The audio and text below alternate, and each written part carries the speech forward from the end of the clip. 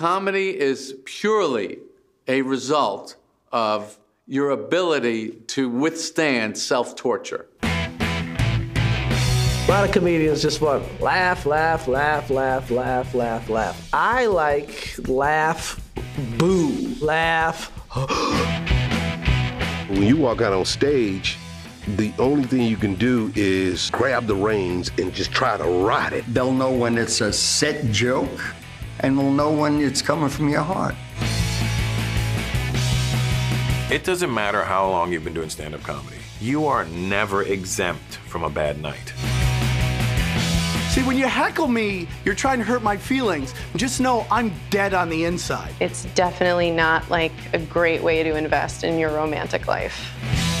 There's got to be a secret, right? Well, Kevin, I didn't see it. I'm like, see what? What are you talking about?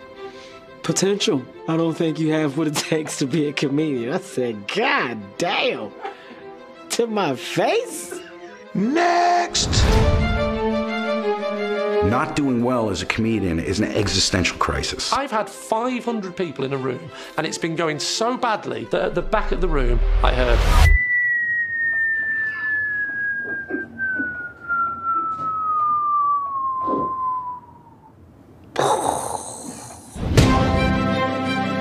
We live for the thirst of laugh at us. When you take that from us, you know, a little bit of us dies.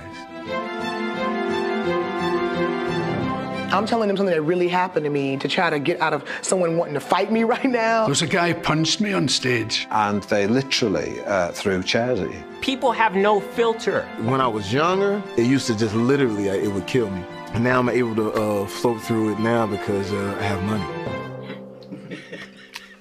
Got money. I'm very famous.